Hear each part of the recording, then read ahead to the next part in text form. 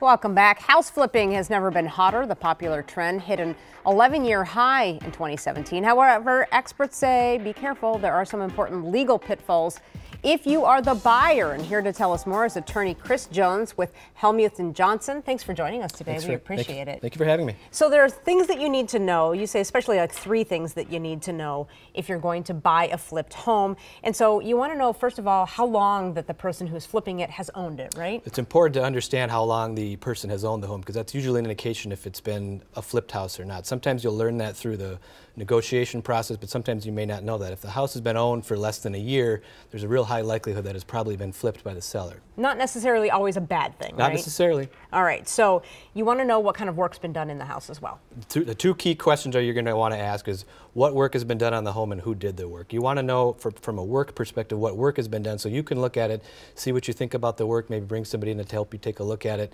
Second most important question is who did the work? Was it done by a contractor, a licensed contractor, or was it done by the homeowner or a weekend warrior or DIYer?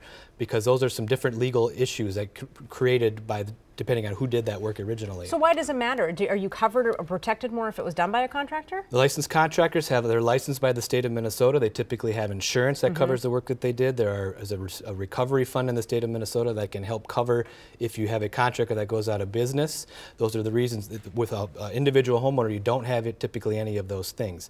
The other question you can do if it's a contractor is you can ask the seller for copies of the documents, contracts that they had with that contractor, and that way you can know if there are any warranties that would transfer over to you or that would otherwise give you some additional rights and obligations when purchasing that house. Because if it's done DIY and there's some issue with it, there's not necessarily a warranty, there's not really any recourse for you. As of right now, there's no warranty against a seller for the work that they did, and they're typically not going to have insurance to cover faulty work, so if there's a pipe burst or a pipe leak or some construction defect that exists, that's likely not going to be there for them.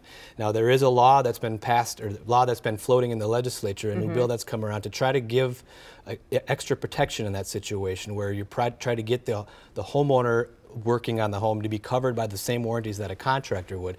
But if that doesn't pass and it doesn't get passed by the legislature, then you're going to be stuck with sort of dealing with an unlicensed and maybe an underinsured or uninsured homeowner. My goodness. And then, of course, that issue would then span to whether you've just fixed your own basement and then you sold your house, or whether it was if you were truly flipping it and doing it yourself. I mean, there's got to be a distinction there too, right? Sure. Well, it depends. it depends on if you're flipping it to try to sell it quickly and turn it around. That's why you want to know the time frame in there.